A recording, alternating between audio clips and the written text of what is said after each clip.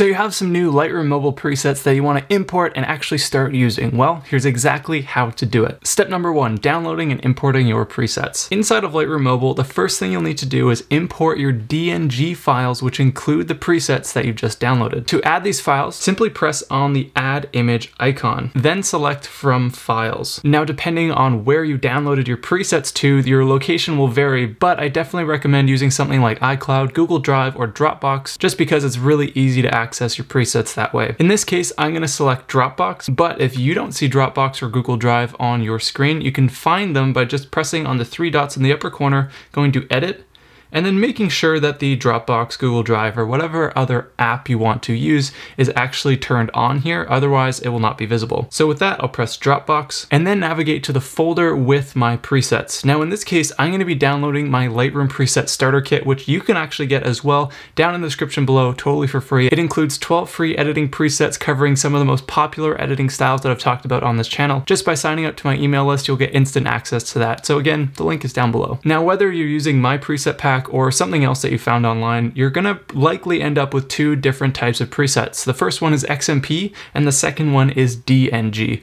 Now you don't really need to worry about what that means, but if you're importing to Lightroom Mobile, you just need to look for DNG. So in this case, I'll select DNG. Inside of this folder, I have all of the DNG files, which include the preset. So you can import these one by one, but why would we do that when we can save ourselves some time and select everything at once? By clicking on the 3 dots icon, go to Select, then we can go and click on every single photo that we want to import into Lightroom Mobile. With that complete, press Open, and all of your DNG presets will import into Lightroom. So that brings us into step number 2, which is actually turning your DNG files into usable presets. Now, all of your imported DNG files will be found within the All Photos album, and then you'll click on one of the files that you want to create a preset from. With that image open, go up to the 3 dots icon in the upper corner, and then select Create Preset. Now for the preset name, I usually recommend naming it to the same name that came with the preset. In this case, I'll call it Soft Contrast Curves, and then make sure that all of the following options are checked off as you see here. This way, all of the settings that were added to your DNG file will be saved in your preset. From there, you can organize where your presets will be, and by default, it's within your user presets, but by clicking on the drop-down arrow, you can go and select Create New Preset Group. I'll call this to Lightroom Starter Kit, since that's the preset bundle that I'm going to be downloading. Then I'll press the check mark to save that group. Then I'll press the check mark once again to save that new preset in my new group. So now that brings us into step number 3, which is creating a preset from all the other DNG files as well. Basically, what you have to do is just rinse and repeat the same process once again.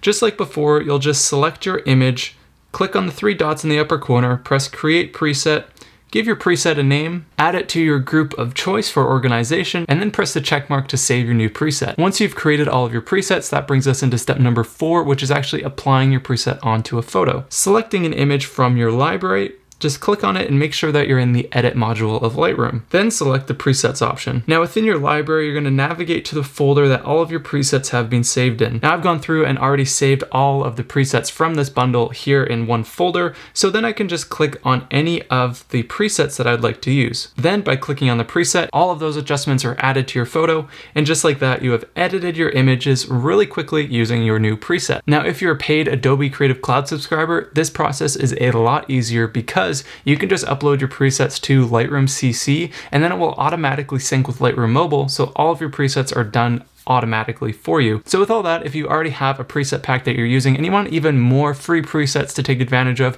then make sure to check out my Lightroom Starter Kit for free down in the description below, which includes 12 free presets to edit some of the most popular editing styles that I've talked about on this channel. By signing up to my email list, you'll get instant access to that, as well as some help to make the most of this bundle. Anyways, my name's Brendan from BeWellCreative.com, and if you enjoyed today's video, make sure to hit that like button down below as it really helps to support this channel. Thank you so much for doing that, and I'll catch you back here next time.